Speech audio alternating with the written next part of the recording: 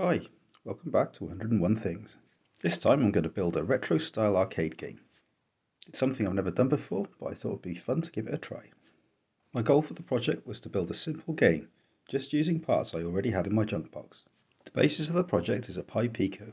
You can use a Pi Pico or a Pi Pico 2, it doesn't matter for this project. I'm not using any Wi-Fi capabilities for this project, but if you have a Pico W or a Pico 2W, they'll work just fine too. The hardware for this project is really simple.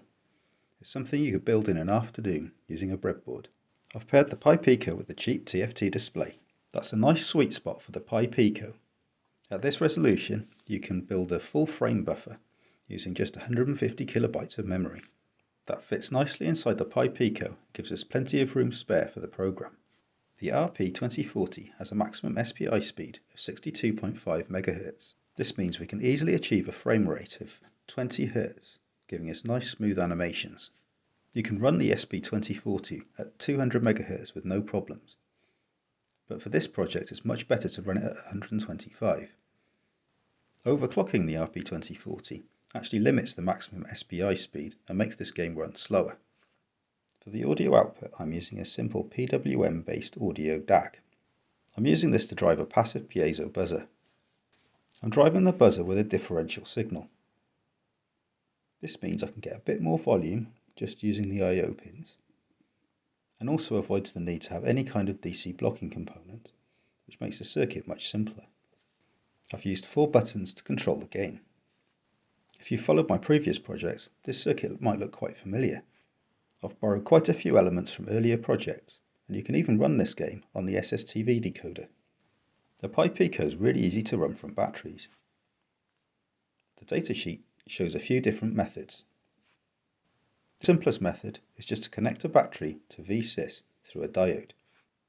I've written all the code in C++, and the top level is a sketch for the Arduino IDE.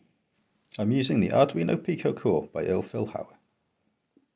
This is the easiest way to get a development platform for the Raspberry Pi Pico setup. The core includes the full SDK, and you can get up and running in just a few minutes. For the graphics, I've reused the frame buffer from the Pico Planetarium. It allows you to draw text, graphics primitives like lines and squares, or even images to a buffer stored in RAM. The game sprites are images stored in Flash. They get transferred to the frame buffer every frame. At the end of each frame, the frame buffer is transferred to the display. For the audio, I've made a simple synthesizer. This is very similar to the programmable sound generators used in retro computers. It can generate tones using sine waves, square waves, or triangular waves. These are shaped using a simple envelope generator. There's also a noise generator to simulate explosions and percussive sounds.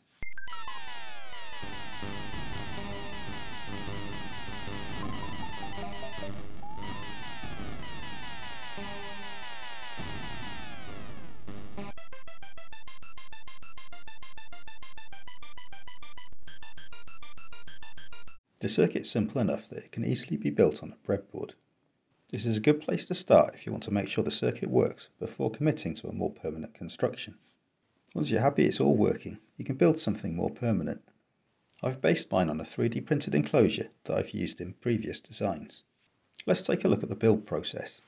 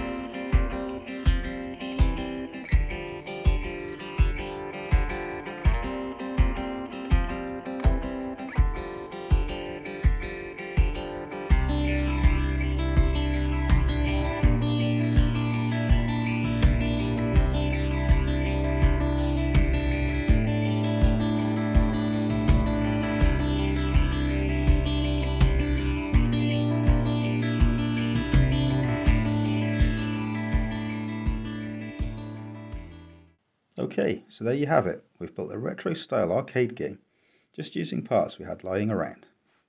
If you're thinking of getting into electronics or software, this might be a really good project to start with. If you've tried some simple demos and you know how to blink an LED or read from a switch, this might be a great next step. All the code's available if you want to play around and customize it. You could try adding a joystick, changing the graphics, or maybe use different themes.